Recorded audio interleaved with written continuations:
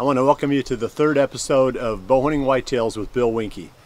Last week I talked about the 2021 season and the buck that I killed that season and the events of the hunt itself. And this week I want to come back and talk a little bit more about the lessons that I learned, and especially the ones that pertain to hunting in and around bedding areas.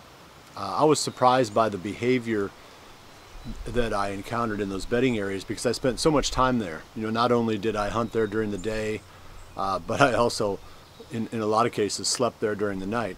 So just the coming and going, the things that I learned getting in and out, and then I also learned a lot about how the deer actually, interact and behave in those bedding areas. So let's jump right into it. The first thing that really surprised me was how relaxed and docile, how mellow the deer are once they bed. And you'll see them on their feet when they're getting ready to bed, and they check everything out. They're really careful. They might be on their feet for a whole hour back in the bedding area, just maybe browsing around, checking things out, and then they'll bed down. Well, once they bed down, it seems as if then their caution level just drops way down. It's almost as if they've said, well, I've checked it all out, it's all good, I don't have to worry anymore, time for me to, scale back. That really was obvious to me when I was sneaking into those areas. I would go really slow, I would glass ahead with the binoculars, and I would try to see any deer that might be bedded up on the ridge above me as I was sneaking up.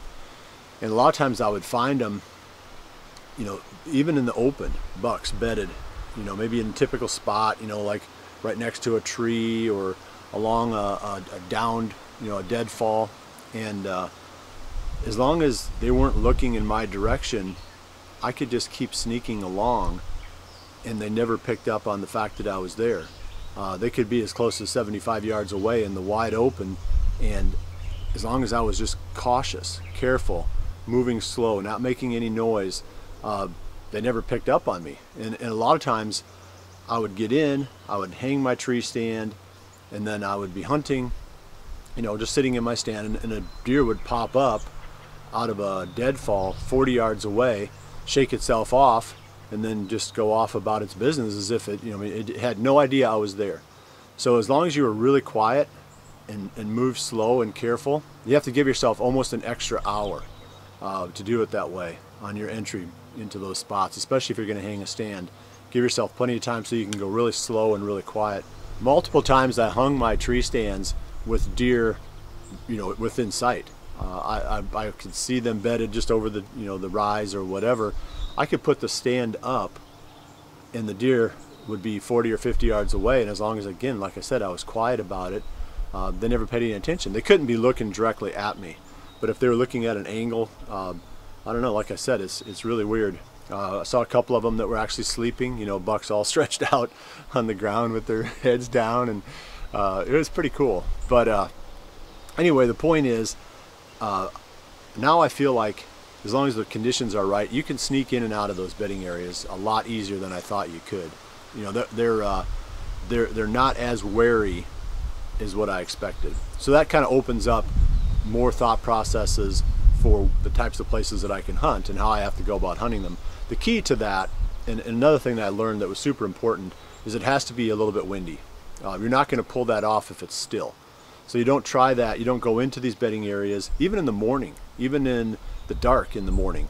If it's dead calm, they're going to hear you coming.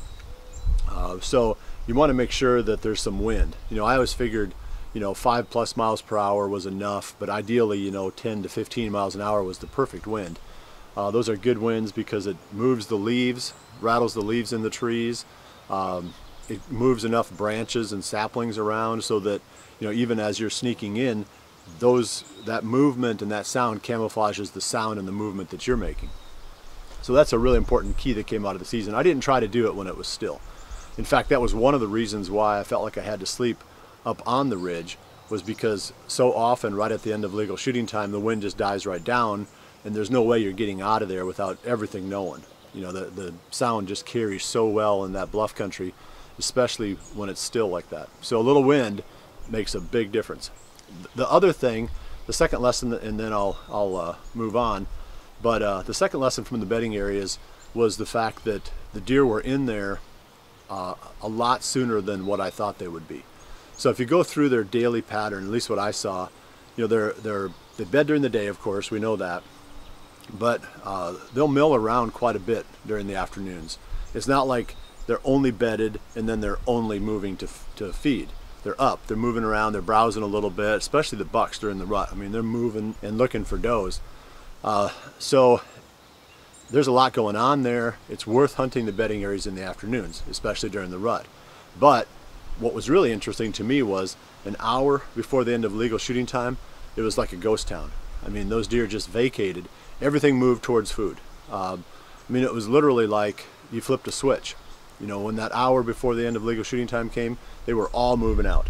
You know, I'm not saying that they got to their feeding areas right away, but they were moving toward them and they were vacating the places where they bed. So it was super easy for me to climb down at the end of legal shooting time and get into my camp setup without any deer knowing about it.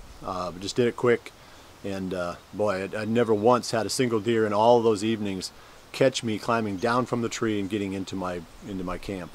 But the other thing that was really cool was, or at least interesting, was the fact that I thought the deer would stay near their feeding areas until, like, say, the crack of dawn, you know, or the first light. They're going to start working their way back towards the bedding areas, but that's not the case.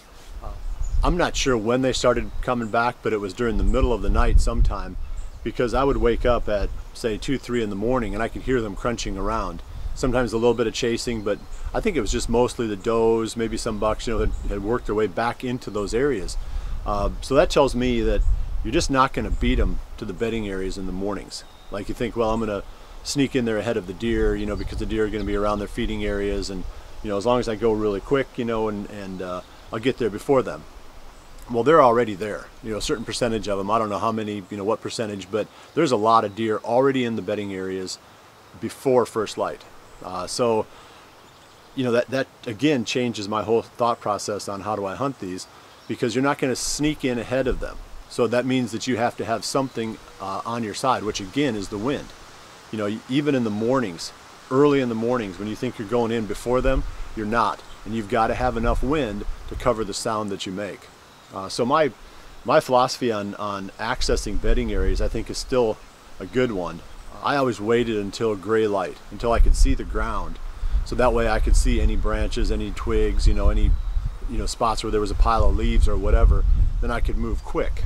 And I felt like I could move quieter and I could move quicker. Well, since I'm not beating them into their bedding areas anyway, that seems to make an awful lot of sense to me now. You know, wait until gray light and get in there as quickly and as quietly as you can.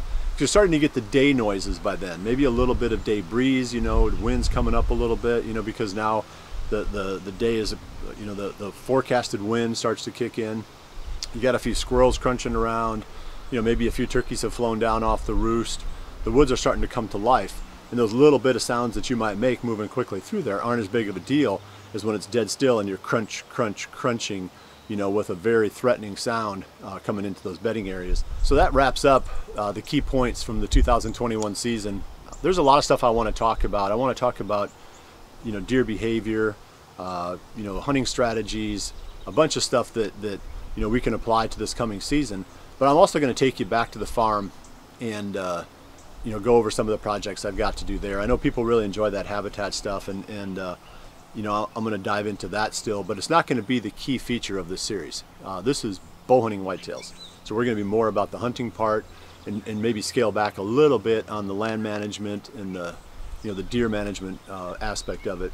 I also had a question that I'm going to answer real quick on YouTube from one of the viewers regarding where I put my tree stands on those ridges and why I chose those spots.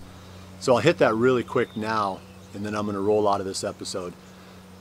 So if you look at the ridge country, the deer typically have a trail about 30 yards down from the top on each side, and they'll use the one on the downwind side. So let's say it's an east-west ridge, wind is coming from the north, they're going to be on the south side of the ridge, you know, hitting a trail 20 to 30 yards down, maybe a little bit further down, but they really favor the downwind side of the ridgetop.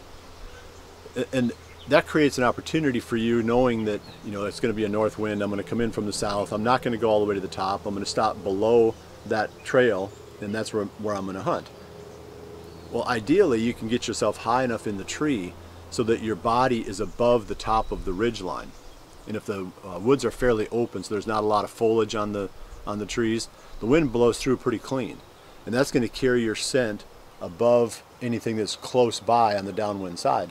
So you kind of get away with not only being downwind of the deer above you, but above and keeping your scent above the deer that are on the hillside as it falls away below you.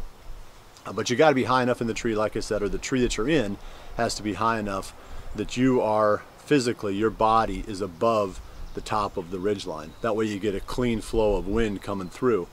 And it only works really well when there's not a lot of foliage on the trees. You know, in October there's so much leaves and foliage on the ground that the wind still swirls. Anytime there's dead airspace, the wind swirls into it. So if it can blow clean through, it's going to take your scent clean through.